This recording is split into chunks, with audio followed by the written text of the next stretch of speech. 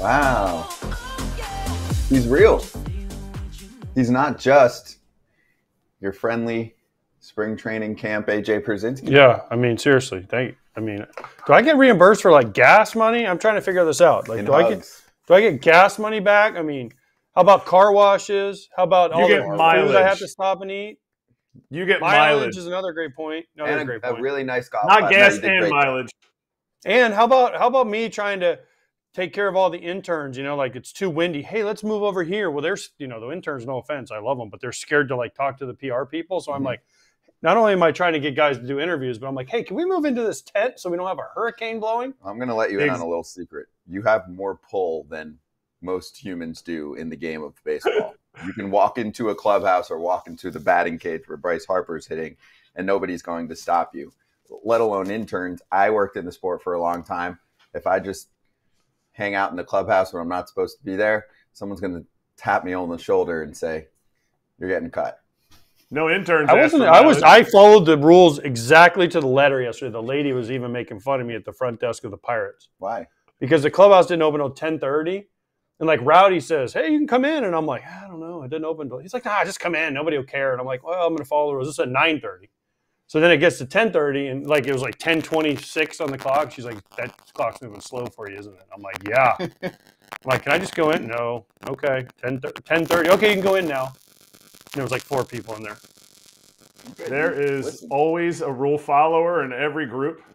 And I'm glad that AJ's a rule follower because with your baby blue eyes and your very stoic demeanor, you can be intimidating. So I'm glad that you're a rule follower and not a rule bender. There is nothing that the Pirates are going to invite you back. So you did a great job of that. They don't want me down there. They know I'm going to create so much havoc because that's what I do. So that's why we sent you. You're the foreign diplomat that we're sending in case something happens. It was fun. Listen, I mean, I got to see a bunch of guys. I mean, I go to 10 camps, I think? Yeah. Does it help you for your game prep this year? Of course, because like I don't know that I'm going to do I spoke to him. I don't know that I'm going to do a Pirates game this year, but at least I got to go in and talk to Shelton, Jared Jones. Maybe he pitches a game I do. I don't know, but I got to talk to him, right? Rowdy, I mean, I'm just going to bash him, so that's fine. He knows what's coming. You know what the best part of yesterday was? And Rowdy hit on it, but it was so windy, I don't think you guys heard it. So there was a couple guys I played with in the Pirates, Martin Perez, and then Marco Gonzalez, who pitched yesterday. And so Rowdy was just talking shit, right, in the clubhouse. And Marco walks in, gives me a big hug. And Rowdy's like, do you guys know each other? And I'm like, yeah, we played together 10 years ago. And Rowdy's like, he was a shit teammate. And Marco goes, no, actually, he was the one veteran that was nice to me. And Rowdy was like, wait, what? And he's like, no way. How much did he pay you? And I was like, see, Rowdy, you're maybe wrong, but you do live in the Bay Area, Rowdy. Then you say that to him. You got to Google that to understand what we're talking about on that front, but that's good. I like that. Well played. And also, if you would like to join the FT Club membership on YouTube and use fun emojis and have some other perks, then you can do that. If you're looking on your screen, you can press join. And then once you join, you can press see perks. So check those out. $4.99. Wait, do I have to pay for that too? I bought a subscription. I mean, do you have $5? AJ, I was talking to the interns this morning, and not one of the interns was complaining about like gas or mileage or like sunburn or wind or anything like that. I didn't hear one of them complaining. Yeah, that's because they're still on mommy and daddy's payroll. I'm not. Oh, shoot. Baseball Reference says otherwise. One more thing I forgot. Today is also the last day that our show begins at 11 a.m. Eastern time live until next, like February 25th.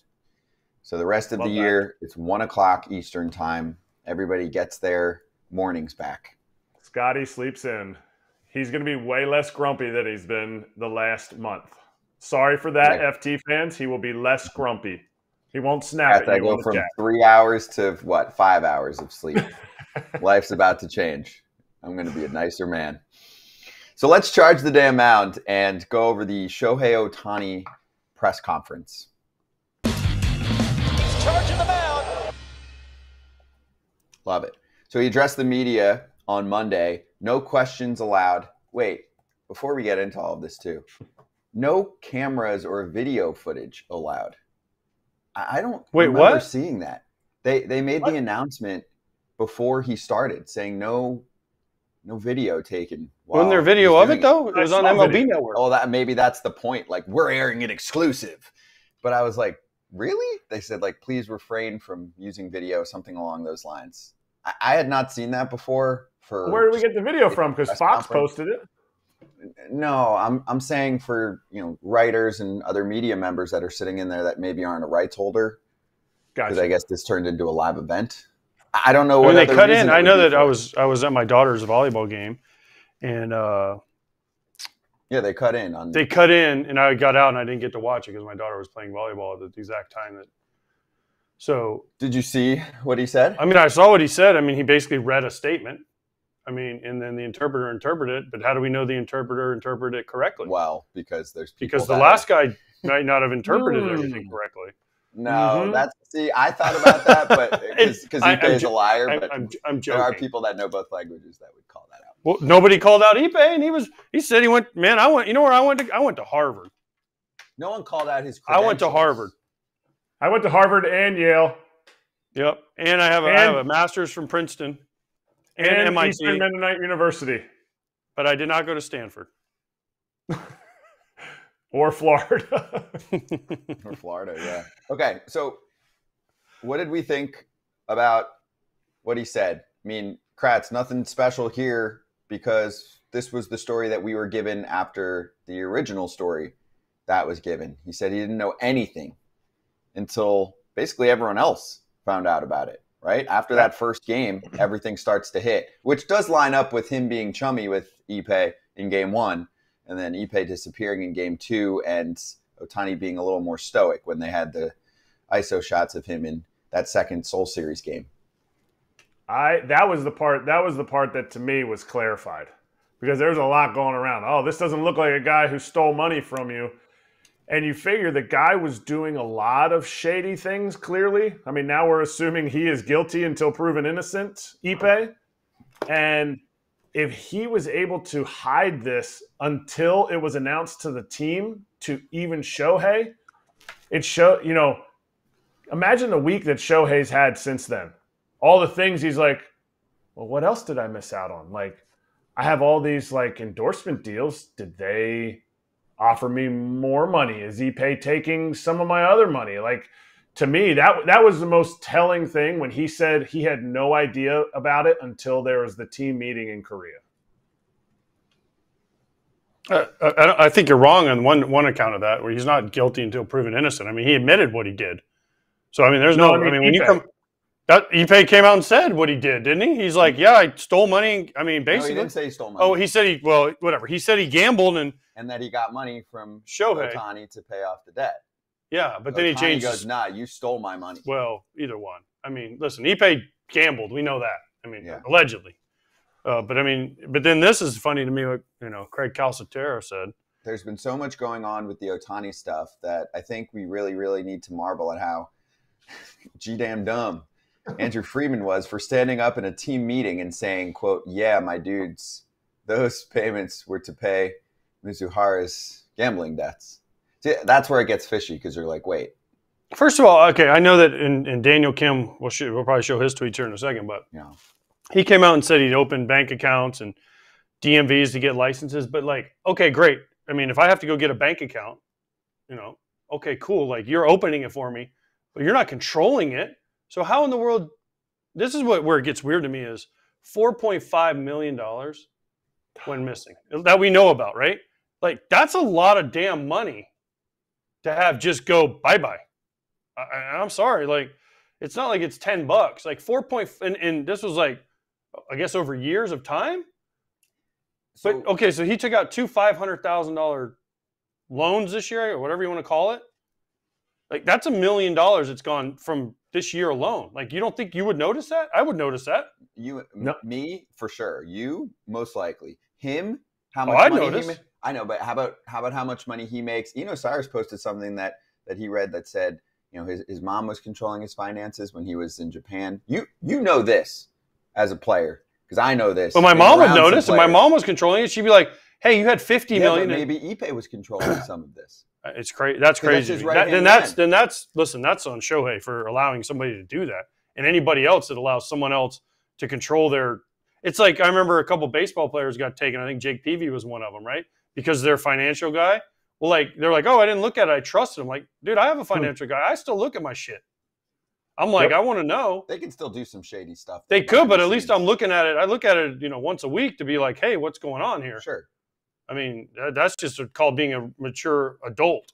Do you know what AML is? Do you know what that stands for? Anti-money laundering. When millions of dollars are being exchanged in a wire, it sets off a red flag for basically any legit bank, and they'd be like, "What's going on?" If you send it's $10,000. I thought if I send somebody more than $10,000, that's why like when you write a check, if you write like people write $9,999 because if you hit 10,000, it flags the IRS and it flags the government to be like, why are you sending somebody over $10,000? So, I mean, $500,000 you think would really raise a red flag. Well, it did. That's why this all came to light. This whole thing is just crazy. But okay, but like, what's the result here? Like, because there is a crazy story to all of this, but on the baseball side of things, he's not going to miss time. There'll be a distraction. Yeah, I don't think he's going to miss time. So you're saying, okay, no, but again, I hope he doesn't because I hope he did nothing wrong. But there's also a legal precedent here. Like, you can't send money to a bookie. Like, that's against the law. Like, I don't care if you can't send money to, I can't go in my account and be like, man, I lost $500,000 to a bookie. I'm just going to wire him. That's against the law. Understood. But just looking at some past precedent in cases like this, they usually go after the bookie and not. But Major League Baseball and the CBA, if you read all the details, it says if you send money to a bookie, you're available to be suspended. Yeah, and if you listen to either Dodgers Territory or Fair Territory with Ken Milana, they explained how Jared Cosart was in a situation like this, and they just gave him a slap on the wrist and give us a few bucks as a fine, and you're good to go. So I think it's fine. Okay. Well, I mean, listen, I hope he doesn't. But you see, I mean, I don't want to talk about it, but did you see Pete Rose last night? That was kind of funny. I didn't. I saw. I was. Did you see what Pete Rose said? It was. I mean, listen, it's Pete Rose. It was kind of funny. What did I mean, it was. Well, he was. Why am I not? No, he was sitting next to his buddy, and he just goes, if I had an interpreter, I'd still be involved in the game or something like that. I mean, it was so. It's just. Tough. It's just one of those things that it was like the perfect timing, but it was so wrong. But it was listen. I mean, if you're Pete Rose at this point, what else can you do? I have a question. Yeah, go ahead, Kratz. No, the only thing I was going to say was when AJ was talking about checking his money, I know a legitimate all-star who was single at the time and he was making about 15 to 20 a year, and he owned nothing. And he was like, yeah, just I let my brother take care of stuff, and he takes care of it for me, and that's about it. I was like, so he didn't own his apartment that he lived in. He didn't own the car that he got for free. His brother took care of his money for him. He's like, I don't really need money, so whatever. I trust him. And I was like, what? I was like, how? He's like, it's my brother. Why would he ever take me for anything? So plenty of dudes do it. And yes, $4.5 million is a lot to miss. But if you're making 15 a year, I mean, Shohei maybe made $20 million a year off the field in endorsements. $4.5 million, I'm sure he could miss over time without seeing if he didn't pay attention. Do you know how much money he's making endorsements this year? I mean, this year, the numbers I saw were around $35 million. Still, I don't care how much money you're making. I know some guys that are Bs, and they would miss $4 million. They'd miss $500,000. Well, that's because they're good at counting money. That's yeah. But again, I don't care. Shohei whacks baseballs, and he throws them really hard. Yeah, I'm on the side of many humans not knowing everything about their finances. Financial literacy in general in the country. Well, I mean, there was a whole 30 for 30, remember, on ESPN about all the basketball players that were a lot of basketball players that all went. Antoine Walker and all them did a whole thing about. Yeah, there was some happens all the time. Fake news in that doc. There's story for another day. Yeah, I'll tell you at some point. I mean, Antoine Walker still looks like he's doing all right, but he said he lost every dollar. He did. He lost a lot of money because he was then doing a speaking tour. He lost like 9 figures. So yeah, it can happen. Wait, I have one more question because I think we're going to get to Ken soon too. Did he need to come out and speak? Yes. Or would a press release have done the trick? Because there's some people that are like, why just read a press release when you can release the press release? No. Had to speak. For his teammates to not deal with it? His teammates not to deal with it, and for people to see his face when he reads it and actually see him do it. Why? Because there's a difference between releasing a press release and actually speaking on something. People can see your body language. It's just a better look if you speak on it yourself than releasing a press release. But there's no questions. And there's a deep drive to left. Oh wait, sorry. There's no questions though. He wasn't answering questions. So if you're just reading something, couldn't I just get the transcript? You got to stand up and read it. Okay. And listen, do I think he should have taken some questions? Maybe some, like what was it? Some teams were like Pirates were like, hey, we're going to pre-screen the questions so they knew what was coming. But it's still more important to like sit there and answer the questions or not answer the questions, but make this statement yourself and say, look into the camera and say, this is me, blah, blah, blah. And all right, let's move on. But it's not going away. This ain't going away. No, it's not. It is. If you're a teammate though, Kratz, and you hear him speak, does that resonate more that he goes, to the world and says his story? No, not as a teammate. I'm riding or dying with this guy no matter what. If he's my teammate. Like this doesn't do anything for me. If I'm getting days of, questions and questioning about this, then maybe, but I am spot on with AJ.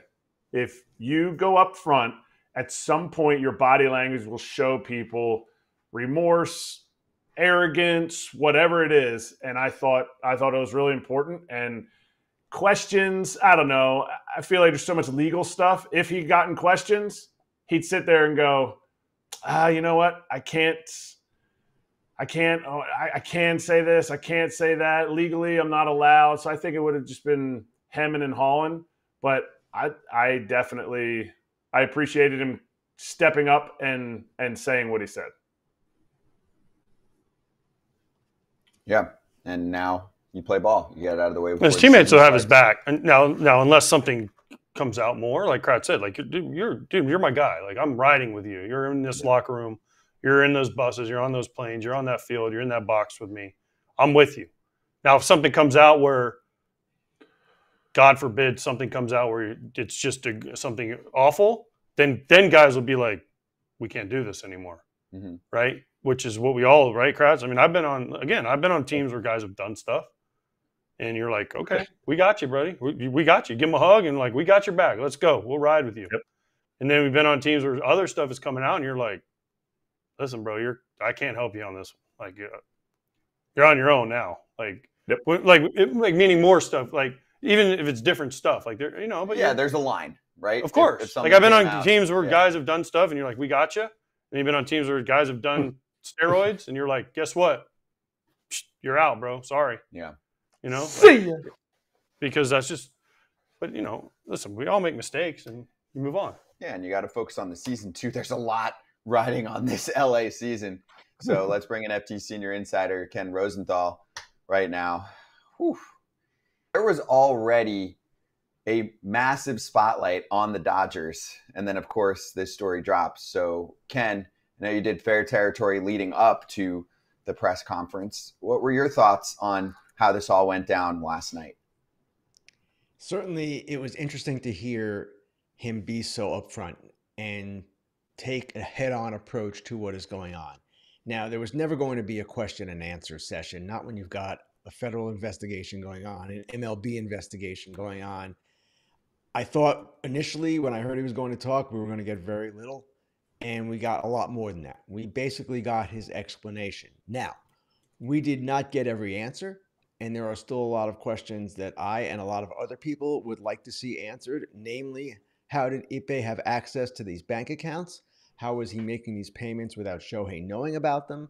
These are all reasonable questions that in due time, I am hoping that we get answers to. But I heard what you guys were saying, and I generally agree. For what that was about as good as it could have been. Now, is it the truth? It's hard to know with 100% certainty that it's the truth, or 75% of the truth, or 50% of the truth. But the one thing I said on my show yesterday, and the one thing that makes some sense to me, is that if you're going after someone and you're accusing them of massive theft, if your lawyers are going to the authorities with that, you're leaving yourself open too. And if a person generally who has done bad things is not going to take that approach. So because he has been so aggressive in pointing out, in his view, what Ippei has done, it would seem to me that that would lean in his favor. That reinforces what he is saying. You can make the case he still could be lying and this all could be a bunch of nothing, but I don't know. It's hard to know exactly, but certainly the story that they're presenting is plausible, and that is all we have to go on right now.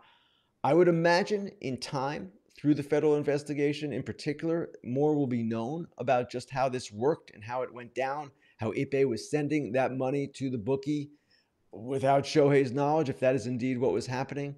But right now, that is the lingering thing for me, just how this all could take place, how millions of dollars could transfer without Shohei Ohtani's knowledge. Ken, I hear you need a translator for Fox, so give me access to your bank accounts with all the money you make, and I will be happy to do it for you. Well, I will say this, that people in powerful positions with a lot of money, they do dole out responsibilities to others. We've seen this in entertainment where entertainers get scammed. We've seen it with athletes where athletes get violated, have their trust violated by people that are close to them. That is not out of the realm. The amount of money here and the way this went down and just all of the things that supposedly happened, again, I just would like to hear more. Okay, Ken, that wasn't my question, but of course you had an answer. So how long do we think this will go on? Like, how long could this drag on? And do you think at some point it could become a distraction for not only Ohtani, but his teammates in the Dodgers organization? I don't know, AJ, how long this investigation will take. And if you ask the federal government, the investigators, if we had them on the air right now, which we wouldn't because they're federal investigators, but if you ask them, they probably would say, we don't know. We have to just do our process and go through what we go through. Could it become a distraction? I would say it would become a distraction only if more comes out. As the season begins, as we get rolling here and we're in the same place, I can't imagine it being too much of a distraction. But there are going to be things that are leveled on social media that are going to come up. They've already been things on social media we've seen accusing him of this and that and the other thing, and that's the world we live in today. If any of those gather steam, if there's any validity to any of them, then maybe it becomes a distraction. But I would expect that the noise will diminish as these investigations continue, as long as nothing else comes out. Distractions to other players. Is there any inclination or like where investigators have to like interview the other players, like interview Mookie Betts in his time, interview Mike Trout with his time with Ippei, interview, like, do the investigators have to interview current players who are active because the season's starting and any kind of extra interview is a distraction? You're asking me how a federal investigation works, Eric, and I can't say I know the answer to that. Is it possible that those people, the Angels in particular, would be interviewed? Yeah. I guess. But if I'm Mike Trout and a federal investigator wants to talk to me for 2 hours about Ippei on even a game day, it's only so much of a distraction. I can't see that being an issue if it comes up at all. Yeah. Ken, let's go to the youngsters that are making ball clubs. Well, one that does and one that doesn't, but let's start with the positives. You wrote about Wyatt Langford. Can you give us more context on what you're learning about him and how special the defending champs could be with a potential Rookie of the Year coming through? It's amazing. They actually have 2 potential Rookies of the Year because Evan Carter is still a rookie. Remember, he just came up last September. Of course, he played in the playoffs, but he technically is still a rookie. But Wyatt Langford, number 4 pick in last year's draft out of the University of Florida, hit at Florida like crazy, hit in the minors like crazy, hit in the spring like crazy. And he not only has all of that, because numbers are numbers, and listen, we all know at the highest level, all players get exposed. But he has a demeanor about him, a way about him, as does Carter for that matter, that is professional, it's mature, and has really impressed the Rangers all spring, and even going back to the taxi squad last postseason. So here's a kid who is going to be in their opening day lineup, the defending World Series champions opening day lineup. He, I expect, will be somewhere in the middle of the order, 3 through 6 in that range, and they have that kind of faith in him. Chris Young, their general manager, has said, people ask me, do we think about sending him down? He didn't give us an opportunity to think about sending him down. So that's how much of an impression he has made on them, and he really seems to be, from an offensive standpoint, an extremely special talent. Defensively, not as strong. He's going to DH quite a bit, I would expect.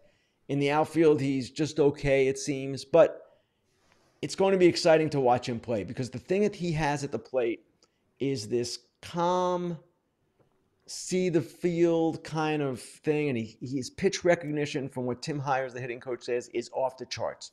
Tim Hires had Mookie Betts in Boston. Mookie Betts is his all-time guy in pitch recognition, and he said that Langford is basically close to that class. So we'll see how it all plays out, but I do not expect this kid to fail. He might struggle early on. He might have to get sent to the minors like Mike Trout did after a month. But it seems to me that the Rangers got a good one here. Is there a chance that they could steal Rookie of the Year votes? You see it happen with MVP from each other. And as somebody who's voting for that, is that something that goes into your thought like, you know what? I can't figure out, if Langford was as good as he should have been or Carter was there because of that. Do you see that as a possibility for people who are trying to pick who the Rookie of the Year is going to be? I don't see it as a problem, Eric, because if you're voting, right, you're not going to penalize one because of the other. I believe the Rookie of the Year, you vote for 3. So there are 3 places on the ballot, and if Carter and Langford are 1-2 or Langford and Carter are 1-2, you'll place them accordingly.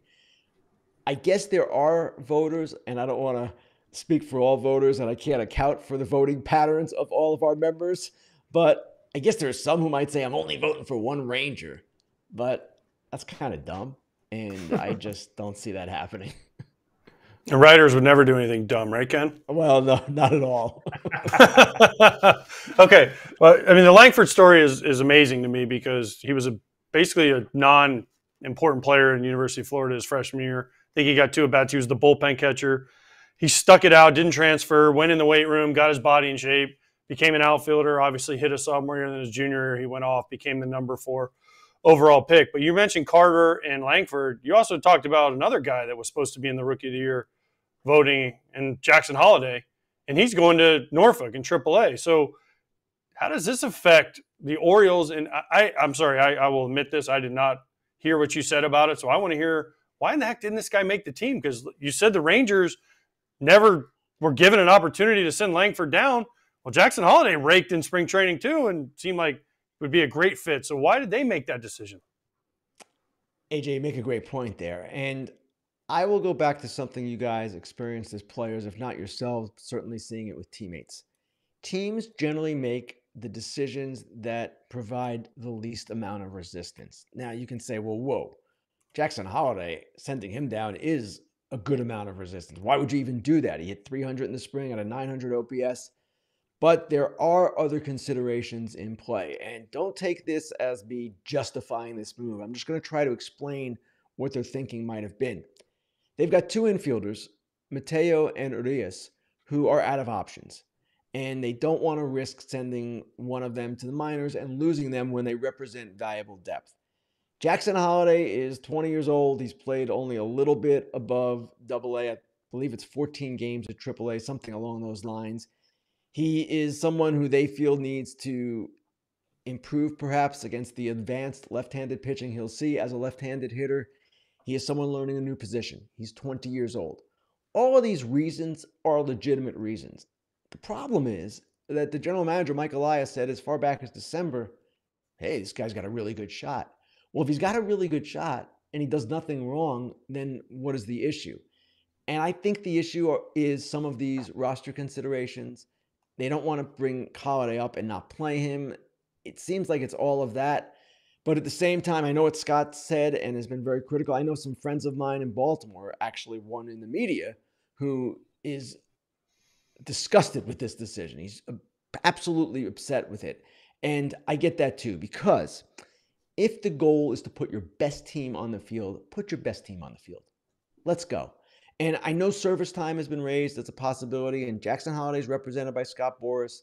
You can get an extra year if you keep him in the minor leagues, an extra year of control for a certain amount of time. But under the current CBA, the new one, if you finish 1-2 in Rookie of the Year, it doesn't matter when you come up, you get a full year of service. This happened with Tanner Bybee last year of the Guardians. He came up, I believe, in May. I'm not exactly sure. Don't hold me to that. He did not open the season, put it that way. And yet he finished second in the Rookie of the Year and got a full year of service. So the idea of playing service time games at this point is pretty obsolete. It just seems that all of these other considerations were in play. I'm not sure I agree with this decision, but I do understand where they were coming from.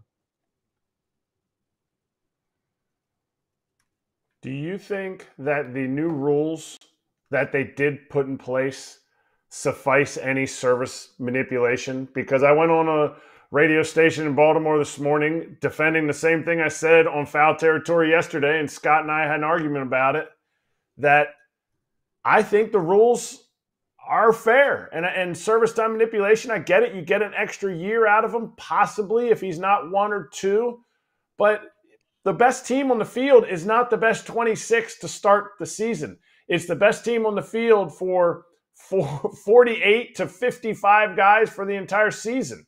So do you feel like the changes that they made in the CBA are valuable or are working correctly in a situation like this? Because he's not Chris Bryant or Wyatt Langford coming out of a college.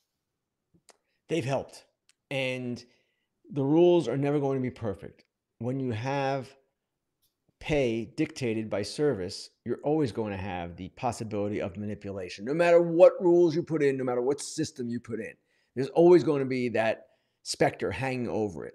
But I do believe, because of the example I just cited, and also the other idea, when you start the season with a rookie on the opening day roster and he wins Rookie of the Year, you get the extra draft pick. This happened with the Orioles last year in Gunnar Henderson. So they've proven that they will do this. They just, for the reasons that I stated, and maybe some others, I don't know, did not want to do that with Jackson Holliday. And the other thing I'll say here, and again, I'm hesitant because I know it's going to come off sounding like an apologist for the Orioles, but in this particular case, it's the opening day roster. I get it. He's going to be with the team for most of the season. And we make too much of the opening day roster and who's on it because the rosters, as we know, change so dramatically over the course of the season. You could argue fairly that this does not send the right message, that this kid earned it, and man, play your best players. Just don't worry about anything else. Play your best players. But there are always these other considerations, who you might lose, all those kinds of things. And we'll see how it plays out. I would say this, that Elias, because of the way they handled Gunnar Henderson last year, because of their success with developing Adley Rutschman, he deserves the benefit of the doubt here, even if we disagree with his decision. They've done a pretty darn good job of developing talent, and they also sent back to the minor leagues some other really good players, Mayo and Kierstad. Now, none as Jackson Holliday, but these guys could end up being stars in the major leagues. But the Orioles roster is so crowded right now that it just makes it difficult. Hey, I've got one more on the Orioles on a different note, because we're going to talk about this story right after we let you go here. Do you think that the new ownership group will try and make some type of splash when they come in? It sounds like they are going to get the approval tomorrow, the day before opening day. So I'm wondering if an extension gets worked on for one of the young stars like Rutschman or Gunnar Henderson. Jordan Montgomery is still out there. We've seen ownership groups do this. I know it's weird timing, but you could throw some money out there and show the city that you're going to be different. What do you say? It's a good question, Scott. Now, they have 40% of the team coming in. They had the right to purchase the rest, this new group, upon the death of Peter Angelos, which of course occurred last weekend. I don't know, and I would not expect that transaction has taken place yet. So the question I would have is, if you've got 40% now, do you have the authority and the power to go ahead and sign Jordan Montgomery? Let's put that one out there. That's the obvious one right now. I don't know the answer to that. I don't know their inclination. I don't know what Mike Elias would say, but it wouldn't cost him a draft pick. He did not receive a qualifying offer because he was traded in the middle of a season. And that would be step one. That would be the first thing you could do to really shore up your team. But I just don't know where they stand as far as how much control they're going to have right away and how that plays out in the future. Okay, fair. I know some Baltimore fans are like, here we go. Things are about to change. Things are about to change. No, there's no question about that. Things are going to change, and it would seem for the better. But will they change immediately? That's what you're asking, and I don't know the answer to that. Yes, fair. Well, Ken, thank you very much. Appreciate the time. We'll catch you later this week. Hold on, Ken. Dude, you don't pay attention. Yo, I'm doing 90 things. Dude, we'll pay attention. Punch me. Next time I will punch you. Ken, I know you spent a lot of time in Baltimore. We're talking about Baltimore. I'm assuming you saw what happened in Baltimore last night. I know you probably went over that bridge a few times. So I just wanted to say, I know we didn't hit on it yet, but like praying for the people and all that happened that last night and the people that are still missing and all that. And I know you're a Baltimore guy. So while you're on, I figured you might have a thought or two about that. AJ, I was absolutely shocked when I saw that this morning. And that bridge is a staple in Baltimore, like any bridge in any city. And to have something like that happen is just heartbreaking. And let's just hope they find enough people and people are okay. But that was just a shocking, shocking thing. And I'm sure the whole city is just waking up this morning or experiencing their day and kind of numb because it was awful. And I don't know that there's much more I can add than that. It was just an unbelievable thing to see. Yeah, Ken, thank you. Yeah, thinking about everyone in Baltimore that's affected by the terrible tragedy that's going on out there right now. Ken, we will grab you later this week, all right? Thanks, guys. Thank you. And of course, fair territory is not just once, but twice every single week. So Ken's latest came on Monday talking about the union tumultuous situation that has been going down there, the Mets and JD Martinez, and many other topics. Obviously, grilling Ken, if you have questions for Ken, he throws that out there. And you can ask questions to Ken and Alana every Thursday at 12:30 Eastern time leading up to Foul Territory. So you'll have 12:30 fair tea into 1 o'clock Foul Territory on opening day of the season. All right, now let's go over that Orioles ownership situation a little bit more. Show me the money. Show me the money! Show me the money! We prepared a number. Was there anybody even watching this that was even saw Jerry Maguire when it was made? Yes, I would say the majority of the chat. If you haven't, you should. Where that comes from. Yeah, even if you're a kid, that movie still plays, right? Yeah, it was a good movie. It was a really good movie. It's from Jerry Maguire, kids. Yeah, there's plenty of people in the chat that aren't. The chat's not just full of 20-year-olds. You know that, right? I'm aware. Okay. So, yeah. That movie's old, though. That movie's like 30 years old, isn't it?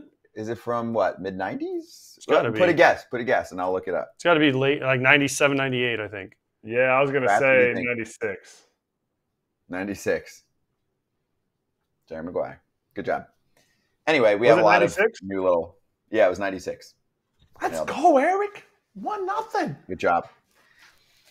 All right, so I'll give you a number, 100.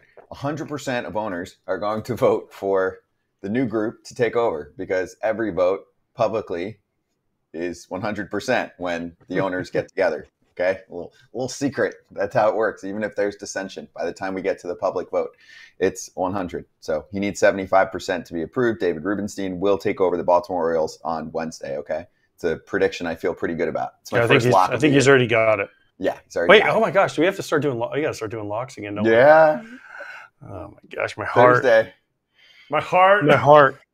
I don't know if my heart can take it.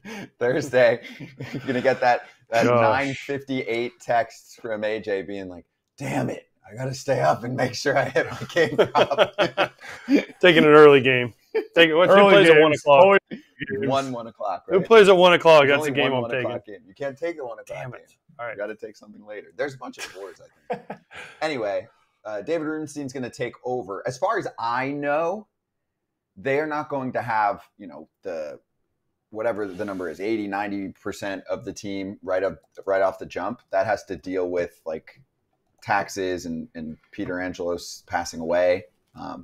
But they will have enough of a stake of the team to be the controller of the team, which means that they make the decisions. So if that's the case, they could offer extensions to young players. They could look for a Jordan Montgomery. Just throwing that out there. You want to make a splash when you come in as a new owner because it is about your reputation and marketing that things are going to be different. That is the best way to do it. If you like that pitcher, it will be money well spent. I guarantee it. I'm not saying it's going to happen, but it should happen. Why don't people like that idea?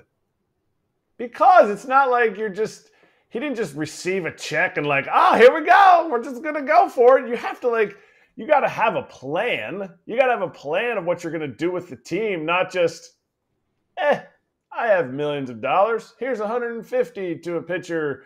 Like you might make a splash with fans. And I think ownership is about the relationship with fans in your city. But what kind of splash and like precedent are you setting with the people who run your organization? Are they looking to fire everybody in the front office? Are they looking to fire their GM? No, like they're buying a team for what it is and what it's been built. And so they have to have the discussions. Hey, you know what? Should we go after Montgomery? Hey, Mr. Rubenstein, I know that you just bought the team. Do you want us to go after Jordan Montgomery? We don't really like him, but if that's what you want, or we really like Jordan Montgomery, can we have $150 million? Like, maybe too soon? I don't know. I think it would be awesome. I think it'd be great, but I wasn't listening because I was joining. You did join the club. I was joining the club, and there's a Kratz emoji, and there's a Rosenthal emoji, but there's no Scott emoji. It's all coming. And there's no, I don't know. Here's emoji.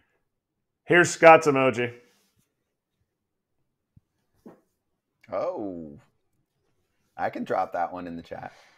That's it. Just one bicep from Scotty. Or maybe like a lower ab or something. That would be Scott's emoji. And it's a cartoon one because it's fake news. It's fake. And I was just told we can only have 5. What are the 5? I want to know what the 5 are now. All right, we're going to go over it later on in the show because we have our next guest ready to join us right now on FT Live. He is a member of the Chicago White Sox starting rotation coming off a dazzling spring. Let's bring in Mike Soroka. Mike, great to have you on. How was spring training with the new ball club? Spring training was great. Thanks for having me on, guys. It was, different as my first spring with a new club. And, I know these two guys have been with quite a few, so they got to experience that quite a few times. But, it was a little different. A lot of new names, a lot of new faces.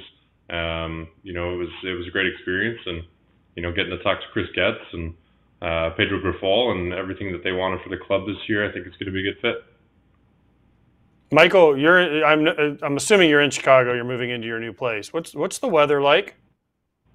It's actually pretty good here right now. I'll take it. If it's 55 and not too wet, I will absolutely take that for first couple of weeks of the year here. Okay, he's from Canada, dude. So I was figuring he wanted it to snow and like sleet. So while he's out there pitching, so he's used to his homeland weather. Stop it. Yeah, it wouldn't be too bad for me because I know it's harder hitting in the cold. So yeah, I'd take that. I wouldn't be too mad. He's from Florida. Don't take his naivety. Like, you didn't grow up in the Yukon Territory. Like, everybody thinks like Canada is just the coldest place on earth. You're from Florida. Like, it's a little rainy. The issue is you're going to have that same weather all the way till the end of May in Chicago.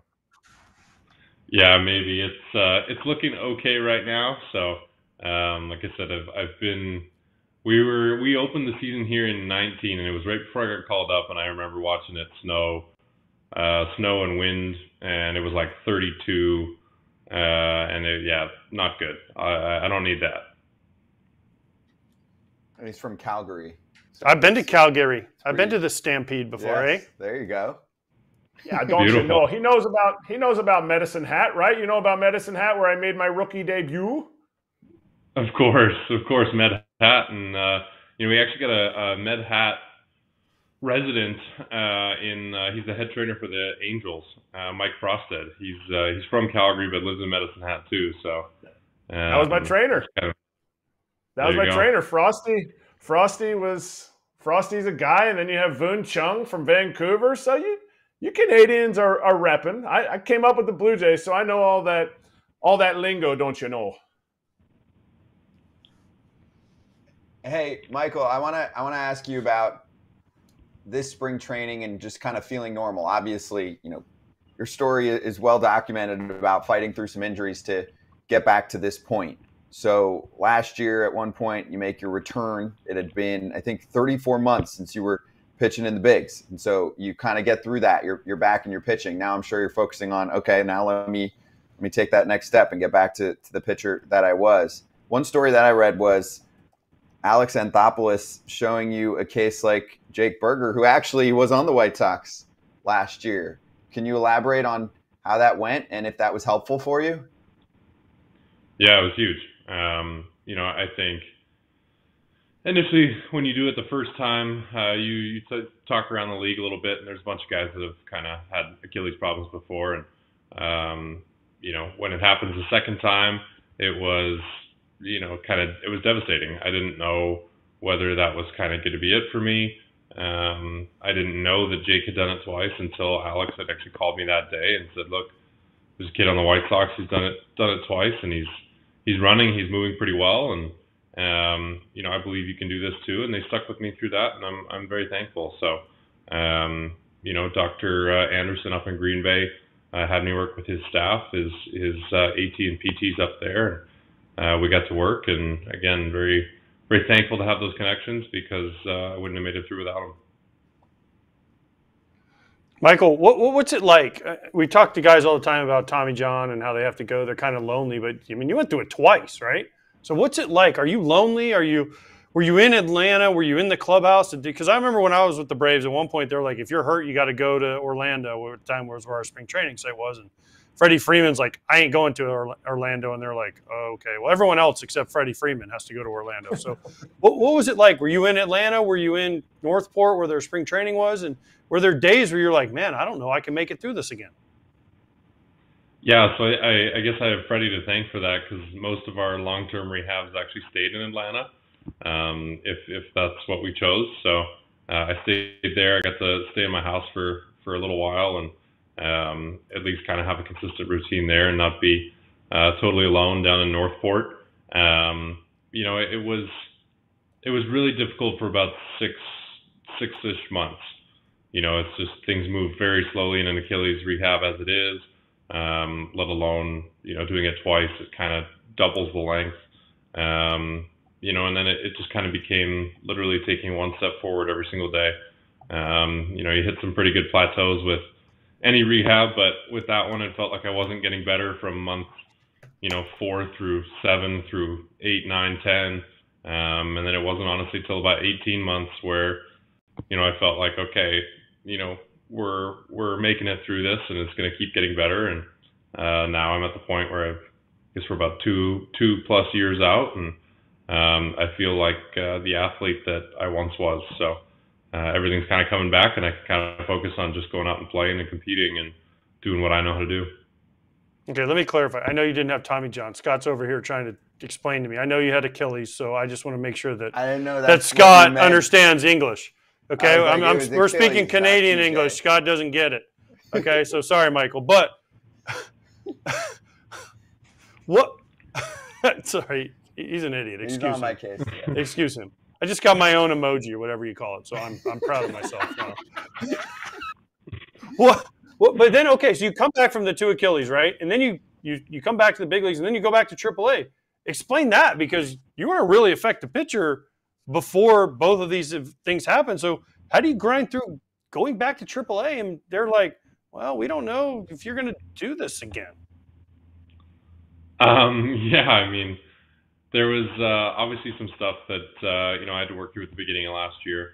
Just getting back out there and playing was kind of different. I think there was still a lot of stuff at the back of my mind that was injury related, and there was some doubt there. And then you kind of get to the point where you realize you just have to make the decision to be confident and get rid of that doubt, and that doubt doesn't matter. And you're going to do what you can after whatever happens in competition, whether you win or lose. You're going to move forward the next day, no matter what. And I went back down, and there was definitely some things I was starting to figure out. I think I really was coming along. I think I went back down again in August even, and when I felt like I was ready to be back in the big leagues full time, and I thought I proved that. So thankfully the White Sox saw that and said that they're giving me a rotation spot this year to work with, and I wanted to make sure I went out in camp and also earned that. I felt like I did. So again, it's just kind of about taking steps forward and put that doubt behind me, and understanding that doesn't have too much to do with exactly where I want to be. And if anything, it's allowed me to learn a bunch of stuff that is going to allow me to hopefully be there for a long time. Now, you went from a team that is going to be a perennial World Series contender to AJ's favorite team in the world, and he's still trying to choose to figure out if he still wants to be a White Sox fan or not. What are the differences that you see in these organizations, good or bad? I mean, obviously this is the first year of complete control under Chris Getz. So it's a little bit different than it used to be, is what I've heard. I think over there it was just a matter. It's very hands off, and you get the ability to do that with a lineup like that, and people, expect to contend for a World Series every year. And I think that's something that we've made a point of, is saying that, look, it didn't exactly happen overnight over there either. 2018, I got called up, and nobody had picked us to be anywhere near winning the pennant that year, and they did that, and again in 19, and kind of moved forward. And then, I mean, it was just kind of that general belief that we knew we were better than what people were telling us, and I don't think that's too dissimilar from where we are right now with the White Sox. I think that there's a lot of guys on this roster that have had some down years recently that are looking to put together career seasons and show that they still belong in this game at the highest level. And I think that makes for a really gritty ball club, if you know what I mean. It's kind of how it's shaping up, and I'm excited to see the guys go out there and let it eat. Hey, Mike, can we get an updated scouting report on what you're bringing to the table? Because obviously, when you first burst into the league, you were a sinker baller, tons of ground balls, less than a strikeout per inning. I'm looking at spring training action. There's a lot more swing and miss. So do we have a different Mike Soroka these days in a league that I guess is looking more and more for pitchers like that because of the shift restrictions as well? Yeah, so I mean, obviously spring training is a small dose, and things change a little bit when you got to go out there and you're throwing 6-7 innings at a time, hopefully. But yeah, I think the last year and a half, really, last 2 years, I've understood that I needed to make some changes mechanically.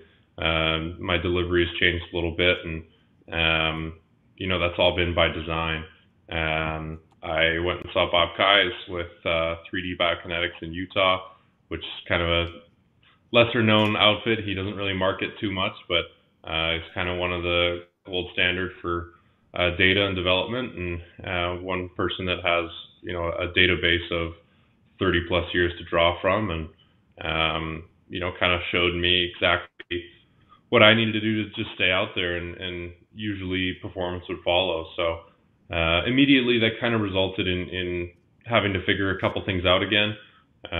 My delivery as it was allowed me to throw a sinker, but not too much else. And that was kind of the thing, is it was kind of pushing me to the side of my breaking ball. Changeup was really sporadic, and four seam capabilities were pretty minimal. So once we kind of got things in order, I found out that I can still throw a sinker. It looks a little bit different, but learning, and that's one thing Ethan Katz over here and Brian Bannister have been great at, is showing me where that plays best now. I used to be able to basically just throw it right down the middle and let it sink straight down, as opposed to now it's a little more lateral. So kind of opens up that front hipper to lefties, and then it's going to be a matter of actually combining the four and the two, and kind of playing off them. So I think that's one of the most underrated things in baseball, is having two different fastballs that profile completely differently. And I think you look at some of the best that do it very well, it makes for a really difficult day. And I'd like to be that guy. So looking to keep that moving forward, and whether the strikeouts stay or not, I guess we'll see. But looking out there to go just throw a lot of innings and give a team a chance to win. First, I want to have a comment, then a question. The comment is the two fastballs.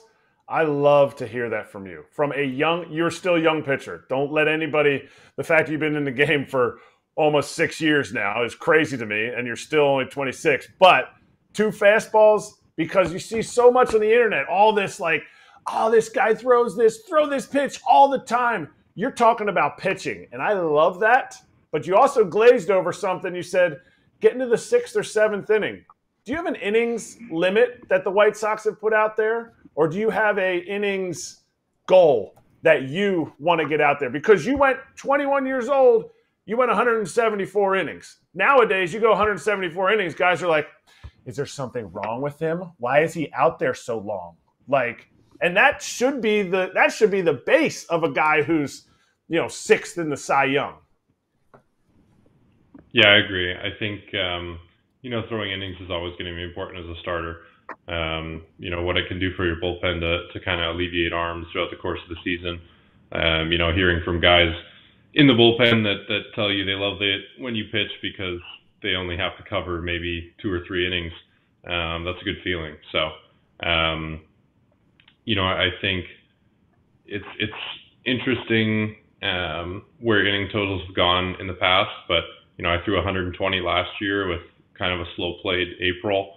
And I feel like that set me up really well to just go out there and let it eat this year. I'm looking forward to hopefully beating that total in 2019, I guess it was. I missed 2 or 3 starts at the beginning of the season that year in AAA as well. So, I think that's very attainable again, and I'm looking to at least shoot for that 180. We talked about this, Michael, a little bit, that you went from the Braves, who are contending for a World Series, to the White Sox, who probably, let's be honest, aren't going to contend for a World Series. And this comes from a guy that has lived and died with the White Sox for a long time now. There's a little bit of relief, at least for you, and I'm not saying this for the organization, but you get to go to a place now and you can just pitch, right? You get to go out and if you're healthy, you pitch every 5th day. They're not going to be saying, oh no, we're in a pennant race, and everyone has ups and downs. So there has to be a little bit of relief as a player, especially coming back from what you came back from, and saying, man, I just get to pitch every 5th day, and I get to find myself and then build from there and help this team become a winner like you did in Atlanta. Yeah, a little bit. I think, still what I've found to bring out the best in myself and, most people is having that competition to go out there and know that you got to earn that spot. That's how it's been in Atlanta for a long time. And I know Max Fried has spoken to that as well. And, it was, if you're not the best arm in that spot at the time, they're going to find somebody who is. So,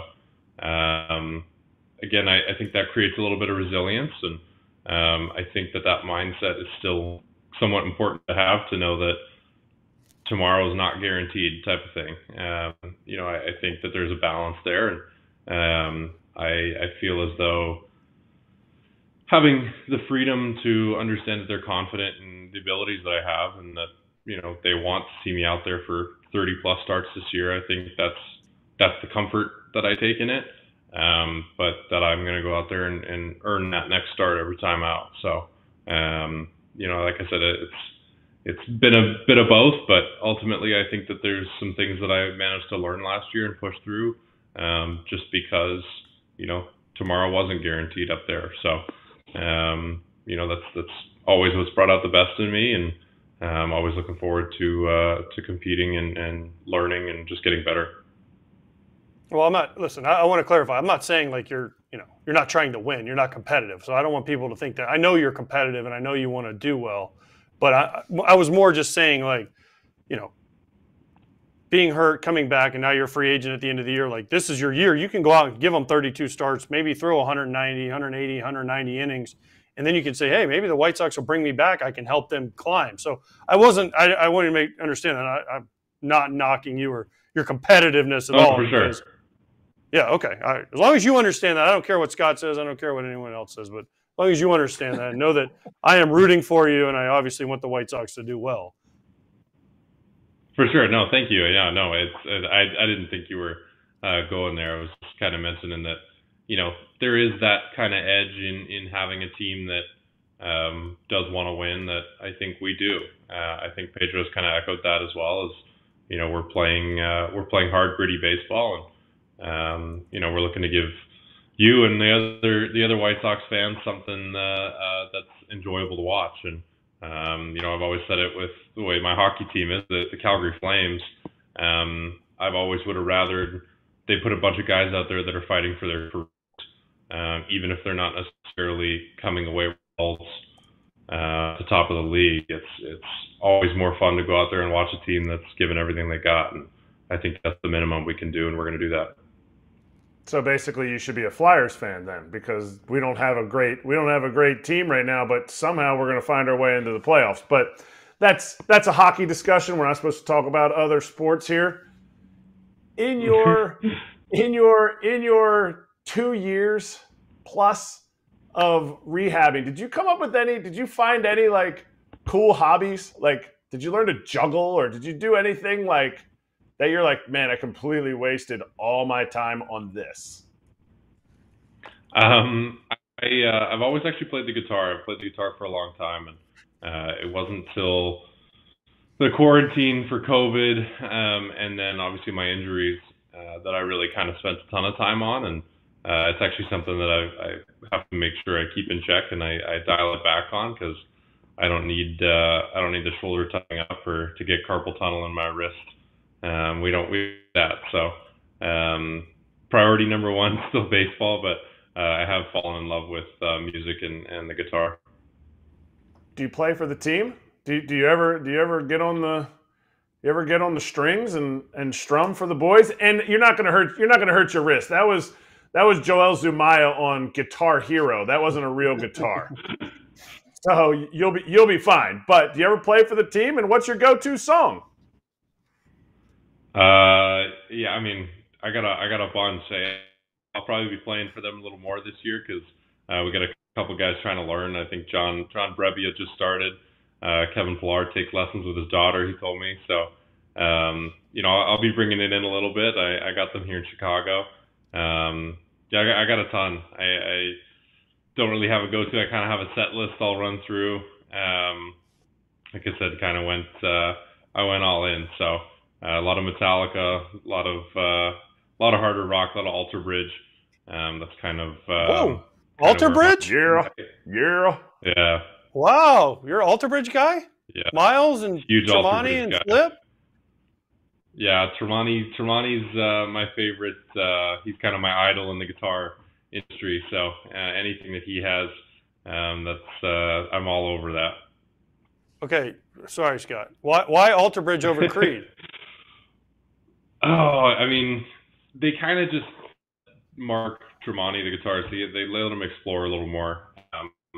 They let him kind of go for it with Alter Bridge and kind of, I believe him and Miles, the way that they wrote together, that they kind of pushed his guitar to the front side of it, and then in his solo, his band Tremonti, Friedman kind of joins him, and it's much more guitar focused. It's kind of how I would put it. And I love Scott Stapp's voice, but Miles Kennedy's got a pretty good one too. So I found them in low A actually, 8, 9, 10 years ago, and long bus trips blew through all those, and it's kind of where I fell in love with playing like Mark. So I can't quite. Have you met them before? I have not. No, I've never actually got to see them live either. I always miss them, and I was hoping sometime in Orlando to do that because I know that they're based there. I know a guy named Mark Tremonti pretty well, and I think we could maybe somehow arrange just a little bit. I know Flip, their drummer. Yeah, I know Miles. I know all those guys. Stapp. So I've known them for a long. Obviously, I live in Orlando, so they've been around. I have to ask you this since you're such a Tremonti fan. Have you heard Tremonti sing Sinatra? Yep. Yeah, I actually showed that. It's incredible. To Charlie Morton last year. I showed that to Charlie last year, or the year before, actually, and he was pretty blown away too. And I think a lot of people say, yeah, it's my favorite metal guitarist singing here. So he's pretty impressive musician, and that would be unbelievable. It's when I get a house of my own and can blow it up a little bit, I'll be getting his new 100-watt amp from PRS, and I'll be letting it eat. Nice. All right. So off-season concert. Oh, easy, dude. Creed's on tour this year. If they're in a city and they're there, you let me know, and I'll make sure that they. Heck, we might even get you up there to play a little. I'll call Mark, and he'll put his foot on the guitar, and he'll start going, and we'll have Michael Soroka next. That would be a dream come true. Hey, that dude's jacked though, so you better be like in shape when you get up there, because he'll have the cut-off sleeves and he'll be rocking out, So we'll make it happen. That would be unreal. All right, last one, Michael. Give me one thing or one person that you miss most about your Atlanta Braves days. Like, what's one person or joke or just part of that org where you're like, I missed that. It's always the guys. It's the guys you get to spend every day with, and for me, Ian Anderson and I got real close. I lived with him every spring training at his place in Northport, and we got to spend a bit of time together. And he's been going through a rehab of his own right now, so I'm looking forward to seeing him back. And I think him, Riley, and Acuna are some of the only ones, and I guess Albies too, that have been around that whole time. And I guess I can't forget AJ Minter either. He won't be happy with me if I forget him, but he's that kind of group of guys has been the group that I came up with and was there. And those are the guys that kind of made it feel like for me. So it's always the guys for me. All right, Michael, before we let you go, I know we got into some deep stuff that Scott and Eric don't know about Alter Bridge and some hard rock stuff. So before I let you go, though, are you excited Game of Thrones, the House of Dragons is coming back on? Because that death scene you put on Joffrey was amazing. I mean, the way you went out was incredible. Yeah, I get that sometimes, and especially the way I'm looking at my picture right now, I can see that too. Less so when I got the beard, but I decided to go shaven this year. I actually watched the first season. That was real good, and I actually enjoyed it more than Game of Thrones. So we'll see the next one. I think it's coming out this summer, so it'll be fun. There you go. Good. Wow, this was an AJ Pierzynski roller coaster ride experience here. I mean, he's got the Adam Amin sweater on, so he's going to fit in perfectly in Chicago. He probably doesn't even know who Adam Amin is, but he'll find out. Great broadcaster. Michael, awesome having you on. Good luck. We'll catch you at some point during the season, all right? Appreciate the time. I appreciate it, guys. Thank you always. Thank you, Michael Soroka, joining us on FT Live.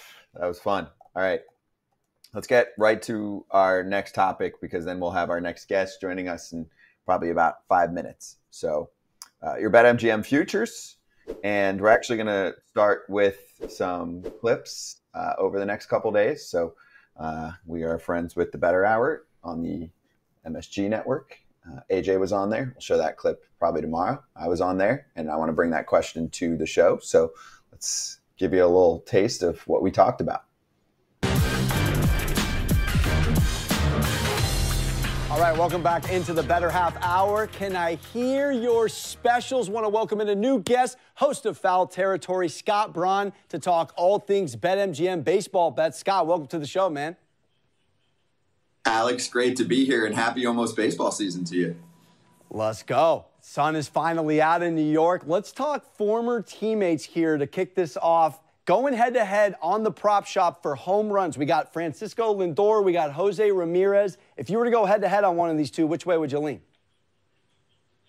You know what? Lindor won the battle last year, Alex, and I'm going to stick with him again this time around. I know if you look at 3-year averages, this was a low, and there we're seeing it right now for Ramirez, and this was a high for Lindor. Lindor is, in my mind, a much better lineup. I think he can sustain more of that 30-plus homer pop that we saw from last year. And for me, Ramirez, I think, still can park himself in that high 20s. So I'll give a slight edge to Francisco, who's a year younger, some better peripheral stats by a hair here and there. It's close. I tried to see if anyone had significant wall scrapers on one side or the other. I didn't, but I'm taking Lindor on this one.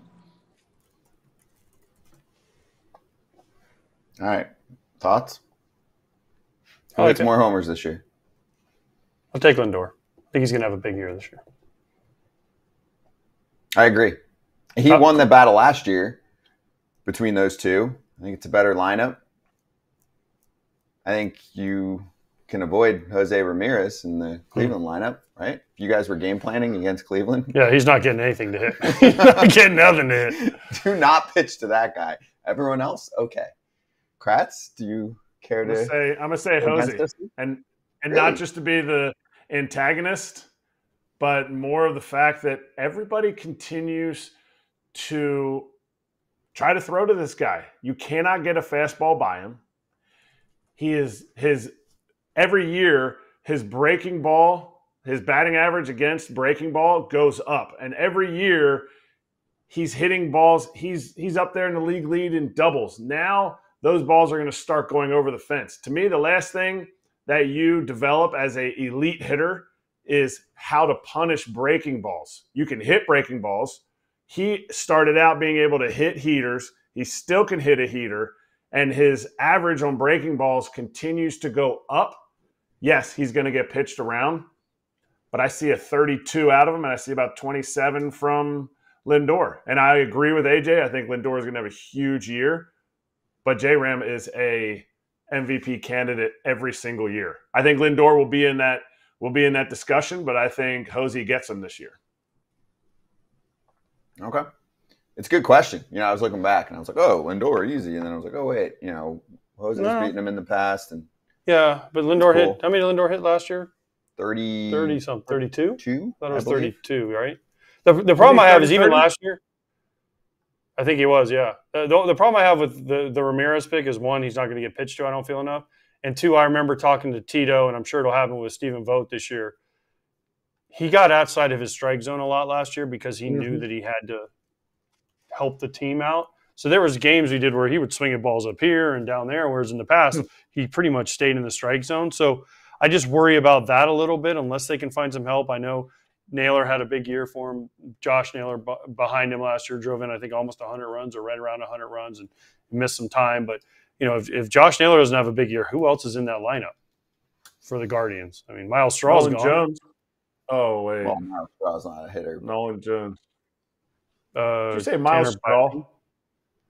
Yeah, Miles Straw is He's gone, though. He got DFA'd. Yeah. The other Naylor?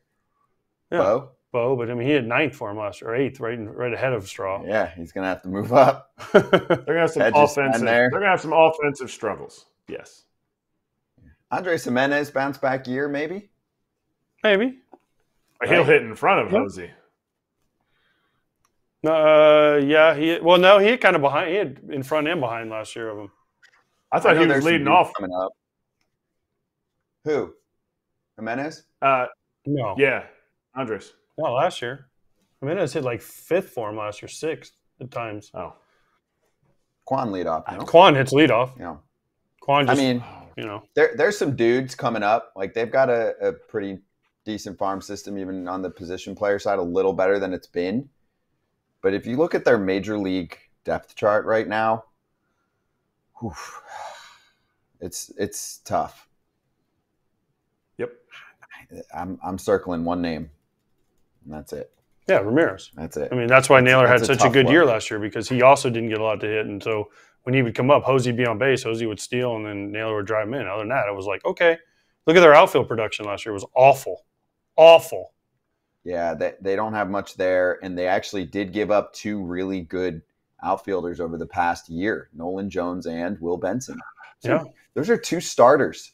Those are starters. If they were in that lineup, I'm talking about Cleveland differently this year, because I like both of those players a lot. I think they felt like both of them had contact issues. Did they get a little too obsessed with contact? I don't know. Anyway, one more thing I wanted to hit before our next guest here, NL Central. So let's check out the current odds, because I'm not going with number 1 there. I'm sorry. So it's Cardinals favored, then the Cubs pretty close at plus 200.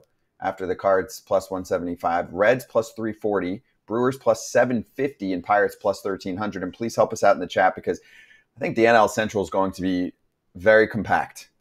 Dude, the Cardinals are the favorite. They were awful last year. Awful. And they've hit like 2 homers this spring. They have a lot of games to make up. I know spring training doesn't matter, but they hit like 2 homers all spring. So that's crazy. That is a crazy stat. I don't know how they're the favorite. Sonny Gray starting on the IL. Edmund, he's back, right? Not yet. Newbar's hurt, right? Newbar broke his ribs. Hurt. He's out. Middleton's hurt. They have a lot of injuries. They're banged up already. We haven't even started yet. And I just don't know how they're the favorite. I mean, I love a lot of guys on that team. But to me, it's like they're the favorite. I'm like, shouldn't it be the Reds or the Cubs? I think it's a 2-team race. Those are the teams. And Brewers with Williams out, trading Burns, I think they've fallen off. Can you bet against the Cardinals somehow? Yeah, they're. You mean total. like bet where they don't win the division? Win total. Okay, yeah. Take the under on the win total, right? I don't know. I just don't. And Pittsburgh is going to be better than what they have been. There's a lot of optimism, obviously, being there yesterday, but. I just can't figure out how the Cardinals are the favorites. Win projections, especially since I can get the Reds at plus 340.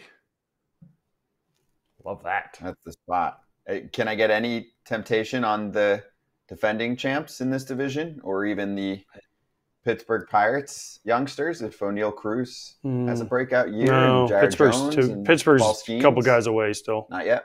Okay, I agree. Just wondering. Brewers gave up too much. If Devin Williams is out for half the year, a lot of time, that's going to hurt them. I know Piamps and McGill or someone or Uribe. McGill, Uribe. Abner going to be their closer. Relievers. Yeah. And they're good. No, they're good, but Devin Williams was over. Yeah. And then, I think it's Reds, Cubs, and I tend to lead towards Kratz here, bet on the Reds because they're the best value. And the Brewers. The Brewers, I would go win total. I'd go the over on the win total still, because they figure out how to win games. Their lineup could be sneaky with some guys having a second year in the big leagues. Yelly moving into, kind of a 3-hole hitter. Maybe he starts to drive in more runs. Last year, he's more of a leadoff hitter. Jackson Chourio. There's too many maybes with this team to say I'm taking them to win the division. But they have proven everybody wrong, and they've missed on the win total the last 6 straight years. So go get you some win total, but get you plus 340 with the Reds. I'm super hyped about this division because I think it's going to be close. I just think there are a lot of teams that have similar range. I think the Pirates are going to start out hot. I don't think they're going to Which one? Strong. I know we have Kate. We got 1 minute. But Which division is more intriguing to you? This one, the AL West with the Mariners, Astros, Rangers. The NL West, I mean, I know the Dodgers are supposed to run away with it, but the Padres, Giants, and Diamondbacks all have cases that they could keep it close, right? Mm-hmm. I mean, which one of those – I mean, the AL Central is kind of like the NL Central. It's a mishmash of who knows what the hell is going to happen. Yeah. This one's interesting to me because I don't love any of the teams, and I think the race is for the division, and that's it. I don't think they're going to be wild card teams out of this division. NL West is the most exciting to me because I just think there's 4 pretty solid ball clubs, especially on the pitching side of things. AL West a little less because I think there's 2 really bad teams in the AL West, and then there's 3 good teams. Which one's the most exciting for you? Not like in terms of talent. We're just talking about like a race and just watching the whole division. For me, I feel like all of these teams in the NL Central are pretty close. I do. I think this one – I think both Centrals because there's only one team going to come out of either one. Yep. That, to me, is what makes it crazy. And I know the Twins are favored heavily, but I think, much like the Reds, the Royals made some big moves this offseason, right? Mm-hmm. The Tigers are supposedly better. It's going to be, it's going to be interesting. I agree. All right, the first bet offer at $1,500 is on. Up to $1,500 paid back in bonus bets. If you don't pull off that first bet, bonus code is FOUL when you download the BetMGM Sportsbook app on iOS or Android, or visit BetMGM.com. Sign up and deposit at least $10 into the account. Place your first wager and receive up to $1,500 back in bonus bets if the bet loses. And if that happens, your bonus bets will be available once your initial wager is settled. There's bet 5, get 150 instantly if you're in North Carolina. That has arrived also when you use the bonus code FOUL, F-O-U-L. Gambling problem or concern? Call 1-800-GAMBLER. Okay, next guest coming in, Kait Maniscalco, a.k.a. Ask Kate, joining us right now on FT Live. You might have seen some of her clips on Instagram, on TikTok, and other platforms. Kate, great to have you on. And I'd like for you, first off, to just kind of introduce what you do in the world of baseball and how you kind of found some things on socials that you've really enjoyed doing and connecting with fans about. Yes, awesome. One, thank you guys so much for having me. Really appreciate it. Love watching the show. Ask Kate was kind of started in a very traditional sense. I was at a baseball game with some of my girlfriends. I was at the Yankee game. And one of them turned to me and said, wait, what do those numbers mean on the Jumbotron? And I said, oh, okay. So I, explained average and hits and walks and strikeouts and stuff like that. And a light bulb kind of went off in my head. And I said, I wonder if I could use this on social media. I've been in the baseball world since I was a kid, and I used to work for the Yes Network. So I started making videos explaining baseball and sports to women, found a niche in that area of the field, and it kind of blew up. So I explained like baseball slang, different rules that go on in Major League Baseball that people aren't really aware of. And it's kind of become my entire content strategy on social media. I have to ask, because your last name, you're not related to Sebastian, are you? No, but I used to tell people that a lot just for fun. That would be smart right now. That would be very smart right now. You like a long lost niece or cousin or something? No, I wish. I did meet him, though, way before he blew up, because he came to a really small comedy place on Long Island. So I do have a picture with him, but we're not related. Okay. All right. So then explain, like, Ask Kate, I get it. You played softball, correct, in college? You played softball? Yes, I played for Ithaca, yeah. Okay, so then that's how you became so interested and you knew all the stats. How do we get more women involved other than Ask Kate to figure some of this stuff out? Because people ask me, I go to my son's games and they're like, what's slugging percentage? Do I just direct them directly to you? Is that the easiest answer? Well, that's actually so funny that you bring that up, because at first I knew it would do well on social media, but I didn't think it would do this well. And what happened was, I think a lot of the younger guys, like young kids that were playing Little League, were tagging their moms on TikTok saying like, here, mom, this is the infield fly rule, so you don't have to ask all of your friends at the game. And it's funny, now people will like comment and DM me, and if there's a big play or if something crazy happens, they're like, can you just break this down and explain this? Because I'm still very confused. So I think routing people to me, I can explain it and dumb it down in ways that a person that's never even watched a game in their entire life can understand. So would you say you know every one of the rules? Because I think I do, yes. Because we used to play a game, different teams. It didn't always hit with all the teams, but the teams where like some of the wives were always hanging out or the girls were always hanging out, we'd get a random text thread through and a situation would come up based on a video, and the girlfriends or wives would get points based on who knew more of the rules. So maybe that could be like a little like when something happens in a game, you could put it out there and people could engage with that. But do you think you would win that? Because then it would be bragging rights for us guys like, hey, yeah, my wife, she knows. Because my wife won a couple times, but she also has 2 boys at home and me watching games, and our daughter plays softball too. So she kind of had, she was cheating, but. I think that's actually a really good idea. I feel like I should do that with my followers on social media. I do think I would win that game. It was funny, like one of the girls used one of my videos and like recorded herself talking to her boyfriend. She's like, don't you think it's ridiculous that Jackson Holiday isn't on the opening day roster? And he just kind of looked at her like she had 6 heads. So it's funny watching the girls on social media use things that I say in my clips to tell their boyfriend or their guy friends or any of their friends about things that are happening in the game. I love it. So let's kind of do an Ask Kait here. Can you run us through maybe a rule of the day? Yeah. So rule of the day, I found this, first of all, and I feel like a lot of social media networks didn't even know this either. It was Francisco Lindor. He was called for obstruction in spring training. Horseshit. Horseshit. Welcome to foul territory. I agree with you. I agree with you. But people were tweeting out going, oh, look at this new rule that MLB is enforcing. And I sat there, I'm like, I don't really think this is a new rule. So I do some research, I do some digging. Obstruction has been around always in Major League Baseball. You can't block the bag. But apparently MLB sent out a letter to all of the umpires and all of the managers this year and saying they're really going to harp down on this. They're going to make it super strict. So they're on high alert that any plays at second, any plays at third base, those fielders cannot block any part of the bag if they do not have the ball. And the reason it gets a little bit fishy, though, is you can make the argument that, well, Lindor is in the process of receiving the ball, so he should be able to, put his knee down or block the bag or do whatever he can so that the runner can't come into the base. It's dumb. It's just dumb. It's just dumb. Listen, you want to block the base, you're going to get run over. It's the way it should, but... what do we know? Kait knows all. We know nothing. It's like no. That's how you really feel. No, I'm serious because that did go crazy because he was just catching a throw. The guy was out by like 5 feet, and he just tags him. Everyone, even the runner's like, "I'm out, no big deal." And then the umpire's like, "Nope, I'm going to put an up show on. Nope, he's safe because his foot blocked the corner of the base." Like it's going to be there's going to be a nasty ejection because of that rule early in the year, and it's going to be good. We're going to talk about it here. Kratz, do you agree? Oh, I completely agree. It's a terrible rule, but I was on the board that voted against the whole not being able to run over catchers.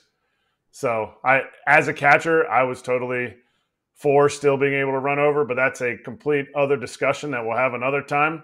What's your go-to rule? If you have... let's say like a really ugly big league veteran of 19 years and a really handsome minor league big league veteran of 19 years, what would be the rule that you would go and stump us with? That you're like, I bet you Neanderthals do not know this rule. Ooh, an older rule. I don't know if I could really stump anyone. I will say one that I've explained recently was when a fielder, say, the ball is hit in foul territory, it's a deep, deep fly ball, and a fielder, just drops the ball because there's a runner on third base. A lot of people would say like, well, why wouldn't he just catch the ball? The whole rule being that, that's not a rule, but that the runner could just tag up even if he catches the ball foul. That was a big one that I did on social media. I don't know if I could really stump the older generation because they, I think, know their stuff a little bit better than me. I'm just good at simplifying it. But I think that's a rule that did well on social media that I recently did. Okay, so speaking of that, I've had this asked to me plenty of times. Sacrifice fly, runner on third, yes. 1 out. Okay, sac fly, the left fielder. Let's say he's catching it, and people are like, "Oh, he has to catch it before the runner can leave." And I'm like, "No, all he has to do is touch it." Because people are like, "Why wouldn't you just juggle it and run it all the way in, and then the runner can't score?" And I'm like, "No, because that's why they have to touch it, and then you can go." Because otherwise, like the outfielder could just like like hit it with his glove, and then, I'm in the infield, now I catch it. You know what I'm saying? So that was a big one for me that people ask me that all the time. Like, I don't understand the sac fly rule. They have to wait because, sometimes you see guys juggle it and the guy will leave early, and they're like, they peel it, and he's like, no, as soon as it touches it. So I don't know. That probably would have stumped Kratz. No, for sure. And then even I think it's the first part that touches the glove, right? So a lot of people would say, like, why wouldn't you just, move your glove down so you catch it lower, give them more time to throw the ball. But that is a big one for sure. Yes, for sure. How about this one? Now, we're not trying to stump Kait, but I just went over that one the other day in our practice for high school. So, because we were working on tagging from third base. AJ's team, they don't need to work on tagging from third base. They just hit dingers. We have to work on the basic stuff. Let's say it's a bases loaded, because this happened in Little League. Little League World Series. Bases loaded, infield fly. Infield fly is called. The ball lands fair and goes to bounce foul, and the pitcher picks it up before it bounces foul. If he had let it go foul, would it have been a infield fly, batter's out because it landed fair, but then rolled foul in front of the base, or would it have been a foul ball? Would it have been fair or foul? So the ball's in the air. They immediately call infield fly. Correct. Nobody touches it, and then it rolls foul. Yes. I feel like that's a foul ball then, because nobody touched it. It's a foul ball, but what if the kid fields it on the bounce before it goes foul? Oh, then it's fair. Is it foul? No, it's fair. Oh, yeah. You got it. I was getting a little nervous there. I'm like, oh my goodness, I'm getting quizzed on the show. The delivery, because I can say this because we all just give each other shit all day. The delivery of that question. I had to really follow that one. That was confusing. SATs for me. All right. So, Kait, I do have a question. I have asked big league umpires this, and I want to know your opinion on this. Okay. Say there's a timeout, okay, and I'm a runner on second base. There doesn't one out. Let's say there's one out. Ooh. They call timeout, okay, and they go meet on the mound, and I'm the base runner, and I go over to third base to talk to my third base coach, okay? What's to stop me as the runner from just starting like a foot away from third base when the pitcher gets the ball and gets on the rubber? Why can't I be like, this is my lead, pick me off, and the guy comes set, and you just step on third, and then you're on the next base? What's to stop me from doing that besides getting drilled the next at bat? I feel like that's a very clear thing that you can do in that situation. So are you talking about like when you're going back to second base after they call timeout? Yeah. So they call timeout. I go over, talk to third base coach. I walk back to second, and then I just slowly walk my way. Pitcher gets the ball, and I'm like, 2 feet from third base, and the pitcher's looking at me, and I'm like, yeah, and he's like, and I'm like, that's my lead. What are you going to do? And if he makes a motion, you just step on third. And then I'm on third with one out. You can do that? I don't know. And I've asked big league umpires. They don't know the answer, but I figured Kait might know the answer because they don't know. They're like, I don't know. No one's ever tried it. I think you have to go all the way back to would you have to go all the way back to the bag and then start? And then when they say, well, no, because you're right. That doesn't make sense because they could just go off. No, I think that's the rule. I think that's the rule, Kait. I think you have to retouch. Technically, you have to retouch the base. So my question to that is, why couldn't you just stand on third base, and as soon as the ball's put in play, would you not be safe? I think someone needs to try that in Major League Baseball, see if they get caught. There's a player's show. We'll ask them. Yeah, you didn't announce your retirement yet. So let's say I have to retouch. I've been on second base, and I've been like standing there, and you're talking to the shortstop, and blah blah blah, and the pitcher's like, okay, and the pitching coach, I never touch the base again. I'm like this far off the base. I don't go back intentionally and go, okay, I touched the base. No one's watching you that closely. Like they're going to call up to New York and be like, we appeal that he didn't touch second again. No one's watching you that close. Just, the pitching coach leaves, you start at second, you just slowly start walking to third like, oh, I didn't know, I didn't realize it. And then the pitcher looks up, and because when is the ball's in play when? When the umpire says it's in play? Why can't I be like, this is my lead? Because you have to retouch the base. But I already did that. Then I walked to third. Then you walked. Yeah, but it was a dead ball then. So once the ball's put back in play. So I have to be on the base when the pitcher's on the rubber? The way I understand it, no. If it gains an advantage, you have to retouch the base. Oh, the advantage was my speed and my leads. So that rule doesn't exist. Your intelligence. Trust me, I thought about it. My last year I was never on base, so I couldn't really try it out. I've got one more from Travis, and this might be more of a shot at umpires, but we can still kick it around for fun. Travis asked if we can help to explain a check swing. And I actually think that's a great topic because some people that I've tried to, kind of teach baseball will ask like, oh, well, this ump seems to have a different perception of that check swing as this ump. And I'm like, that is correct.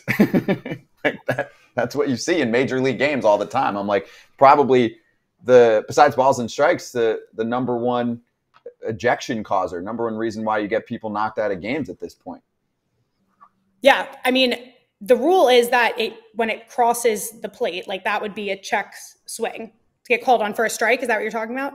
Yeah. So when it crosses the plate, but I think a lot of times when people say, oh, this umpire has a completely different understanding of a check swing, is then when they slow it down, I mean, oftentimes he hasn't even crossed the plate at all. Like it's just kind of coming off of his shoulder. So, but yeah, that is something that a lot of people get riled up with on social media. I mean, you guys always say what? Check with the first base ump? We always want him to check. Adrian Beltre, remember he used to point before. Or the base umps. But that's why I was always told to use a black bat because it doesn't show you going as far. Oh, yeah. We did go over that. Fun little fact. So I always used a black bat my whole career because I was like, if I check swing, the umpire can't see it because it's night and it's black. It's like Batman. Was that really why? And you put pine tar on your bat. I did not. I used a stick all the time. Never used pine tar. Well, Kait, this was fun. Appreciate you coming on. Love to do this again, obviously, as some rules come up during the season and get dicey. So you can follow Kait at Ask Kait. Kait, thank you so much for joining us. Yes, awesome. Thank you guys so much for having me. And I can't wait to see your uncle live and in person. Thank you. Just tell him I only need like 4 tickets. Not a big deal. She's got you. I'll give it my best. Thank you guys so much. Have a good one. Thank you. You too, Kait. Cheers. Appreciate it. All right. And I did see a fan question in the super chat. Daniel, I will get to that in slap hands. But before we get to slap, we do have one more segment. And it is, that's what he said. And it is,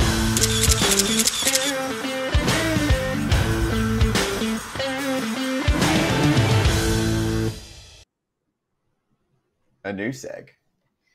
New little intro. Nice. Okay. Did you guys see the quotes from the owner of the Seattle Mariners? No. Okay. No, I did. You did? Okay. So I'm going to start with him saying a breakdown of the Mariners' moves. Okay? This is the long one. I think the fans understandably reacted to some decisions that we made early in the offseason. To be clear, the decisions are Jerry Dipoto and Justin Hollander's decisions. I'm going to step away from the quote for a sec. Those are the two people that run the front office for the Mariners. They listen to their boss, John Stanton. Okay, back to the quote. I approve them in most cases, but our baseball guys make those decisions. The decisions we made was we had some players who had contracts for the 2024 season that weren't going to be able to contribute to the team on the field. I think Robbie Ray walks on water. I'm a huge fan of Evan White. I think those are great people, and I'd love to have them associated with the team. But Robbie had Tommy John surgery, and the only thing I know for sure about Tommy John surgery is that the recovery takes longer than you think it's going to. We knew that Tommy John was probably going to keep Robbie out at least through July, maybe August. So now we're in a position where we've got, frankly, $23 million associated with a guy who isn't going to be able to contribute 4 to 6 months of the season. Evan similarly. So we made a decision to take players off the roster and have the payroll, in effect, replaced by guys like Garver and Polanco. And we're going to have, with a higher, call it the same payroll. It's a slightly higher payroll, as I said, but with a similar payroll, we're going to have more productivity in all of the analytics that both we and the third parties do would suggest that we're a better team in 24 than in 23. he spoke earlier, I guess, about, quote, we didn't trim the payroll. Right now, the payroll is slightly above what it was last year. That's what we expect the payroll to be. There was an account, Simply Seattle, that posted estimated 24 payroll at 139 mil, estimated 23 payroll, final payroll at 140. So that could tick up a little. I mean, I think the point, if we're talking semantics here, it's basically the same payroll this year and last year. So to me, it sounds like he's going, I don't do shit. That's Jerry and Justin. They're the ones ruining your lives. I got 54% of that. That's all I got out of that. Analytics at the buzzer of that quote too. Whew. Seattle is heated right now. Heated. And they should be. This team better put up dubs. They're going to have a ton of pressure. They better put up a ton of dubs, and they better be a playoff team, or that city is going to lose its mind. And there is one person to blame, and that is the person that runs the team, that gives the budget to the front office. Tell me I'm wrong here, but did the guy who told the people that work for him to cut payroll or to keep it in the same place just say, it's not me, it's them? Yes. He didn't tell them to cut payroll. He didn't tell them he could spend any more either. And so technically he didn't cut payroll. Like, you can't blame me because it's the exact same, maybe a little bit more. But you know what? It's not my fault. I love it when people in higher positions, he hired this guy and now he's like, hey, I could be under siege here, right under the bus. See you, Jerry. I mean, what do you got? They're cheap. That's it. What else do you want to say? I want you to say, hey, the owner should come out and say, listen. But they don't. I'm scared about the TV money and this and that. Some of them do, but most of them don't. They have excuses. They can put it on someone else. We also don't know how. How involved is this guy in the? Really, how involved is he? How many other things does he have going on? Well, he's involved in the payroll. He's not necessarily. Of course, he's not but so is Liberty Media, who owns the Braves. Everyone they have a million other things. Sets the price. My point is, why can't he go to 150 million? Think how much they could if they could have traded Robbie Ray. They got 54% return, and then they throw. If I would have looked at them, I'm like, okay, we can add 54% to the payroll, then we could win 54% of the games. They could have added Ohtani or Soto and not even been a top 10 payroll in the sport. Agreed. I know, but they didn't. Because they're smart. What? Because they'll their tell you analytics say. Did you like that part at the end?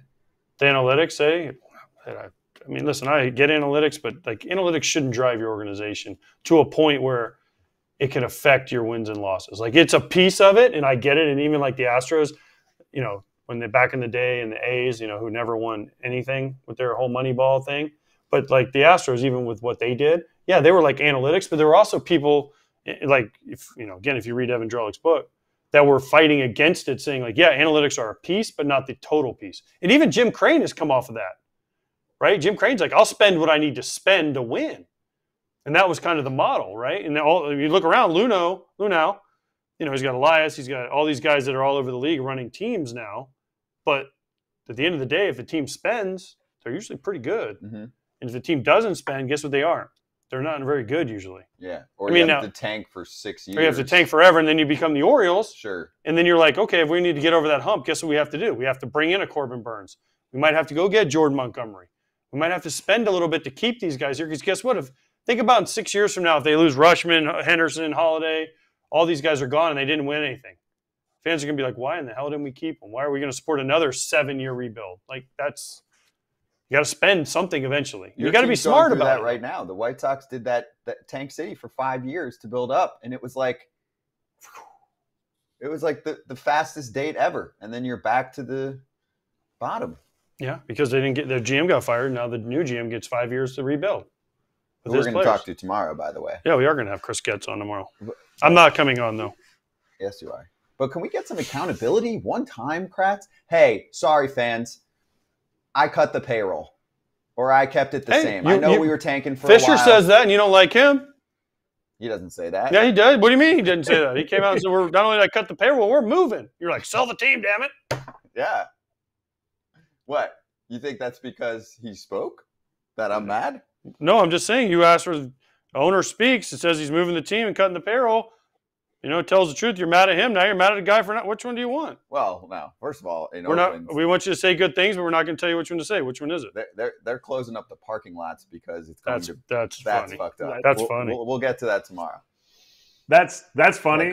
But my thing is, this looks so. The optics are so bad.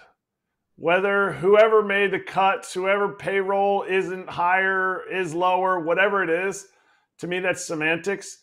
You just hosted the All-Star game. You don't host the All-Star game and go into debt. Teams aren't looking like, man, I hope I don't get to host the All-Star game. Teams don't look at the fact that, man, I know I locked up my center fielder for the future and he's an MVP candidate, and we just locked up our shortstop, and we have one of the best catchers in the game behind the dish. You know what? I know our pitching staff's really good, but we're not going to add anything. Like, this is not my time to win. It just looks brutal to the fan base. Brutal.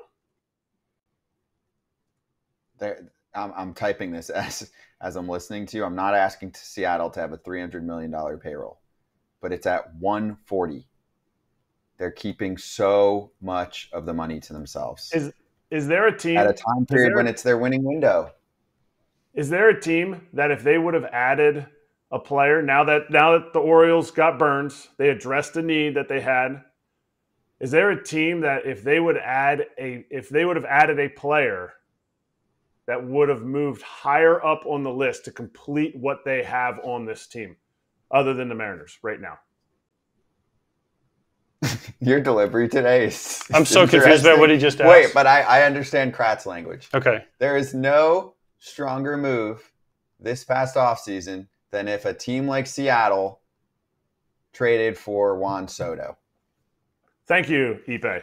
Thank you, my interpreter. I got you. Now give me all your money. Yeah, I was going to say, do you have access to his bank accounts? And the password if they had picked up Juan Soto, was there a team that you said the same thing about the Yankees, though, too. Same thing about the Yankees, though, too. The Yankees needed Juan Soto more than anybody. I think the Mariners have a significantly better starting staff. Yes. And the Yankees are almost always contending. They're almost always in playoff range. The Mariners didn't make the playoffs for over 2 decades. And they finally made it one time a couple years ago. And then they were like, that was cute. Now we're going to kind of hang here in this mid-100s range and just profit our asses off. And fans are heated. I'm telling you, they're heated. I can't sleep at night, and I'm scrolling through comments after those comments come out from the owner, and they are losing their minds. They think they have the worst owner in sports. And I actually had to remind a couple of them that that's not true. But I understand where you're coming from. Right. Go South. See you at Fans Fest. They've got it worse. You still have a team. But it is not fair. It's not right. That's all. Can I get 175, 180? Really, they should be a $200 million payroll. You have access to Kratz's bank accounts. You can get whatever you want now. I would love to. So Jacob said to the M's trade for Soto at the deadline. No, he's on the Yanks. If you think the Yanks are out of it by the deadline, I guess. But no, they're trying to keep him long term. It just sucks. That's all. It sucks. All right. Let's get to slap hands.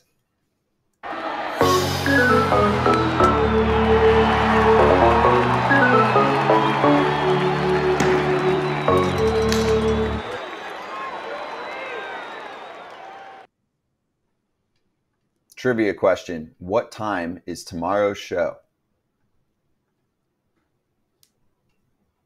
No? What time? For the Can you tell me podcast what audience, time? the listening audience. 1 o'clock Eastern. Eastern. 1 to 3 Eastern, FT Live tomorrow. We're back at 1 o'clock for the rest of the year. And then Thursday will be, I think, the true beginning of the FT network, because you have fair territory at 12:30, foul territory right after that at 1 until 3. Dodgers territory picks up at 3 and goes till around 3:30. So you will have, what is that? 12:30 to 3:30. It's like 3 hours. 3 hours. 3 whole hours of coverage on the pathway to 24. Pierzynski from 4 to 7 a.m. You don't want to give me my own show. White Sox territory? No. I'm So- only allowed to say good things about the White Sox. Tomorrow, we will have the leader of the White Sox front office, Chris Getz, joining That's why I'm the not show. coming on. Only allowed to say good things about the White Sox. I can't wait for it. Kratz hats?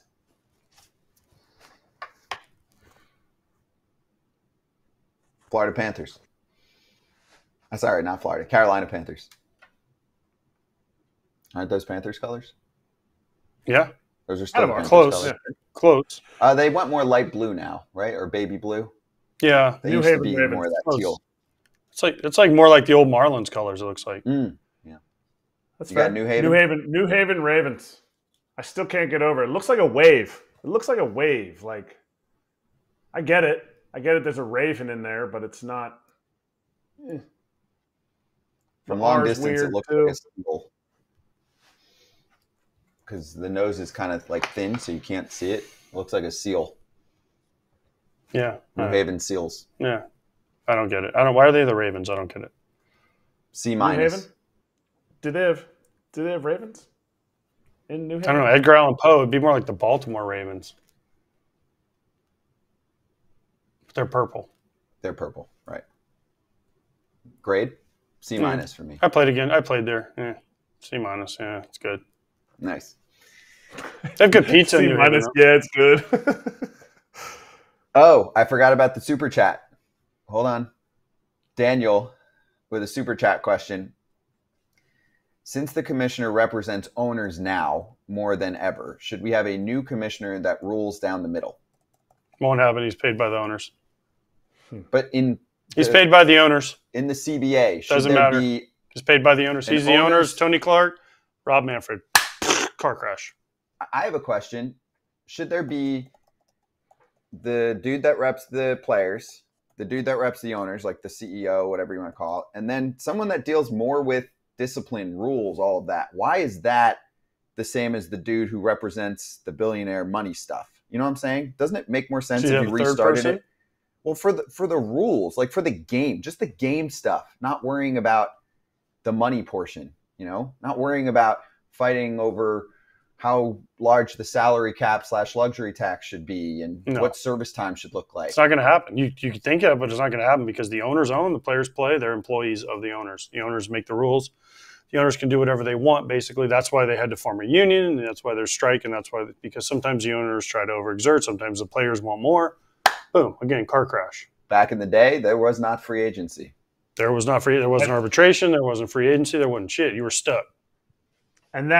And we are not, in the sense of like business and like generations of money, we're not that far from that. I know years wise, like it's been 40, was it 70 something that they came up with free agency, or was it 80 something?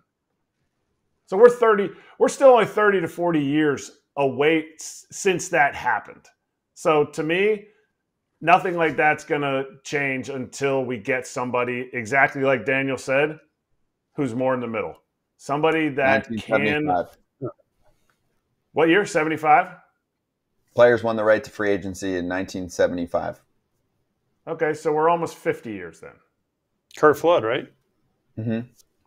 So you sit there and you go, like, you need, to me, that's the best for the game. If you have somebody making decisions that understands the future and how owners want to make money, players want to make money, and how that happens, yes, that would be better for the game. It 100% would. Will it happen?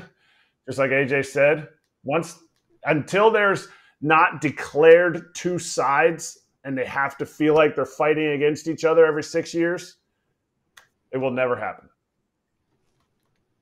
Let's not forget, we're not that far away from. I mean, I remember when guys had roommates in the big leagues. They didn't get their own rooms. In the bigs. I think it was the 94 strike when that changed. It was around then when that changed. They were like, guys had roommates. What if your roommate is the world's worst snorer? Then you try to find a new roommate. Oh. But no, like guys had roommates. I remember talking to guys and they were like, we had in the big leagues, not in the minor leagues. Minor leagues, we all had roommates. No, I'm the world's worst snorer. That was you are that was me. That's how I got my own room in the minor leagues. Just snore a couple times and nobody wants to room with you.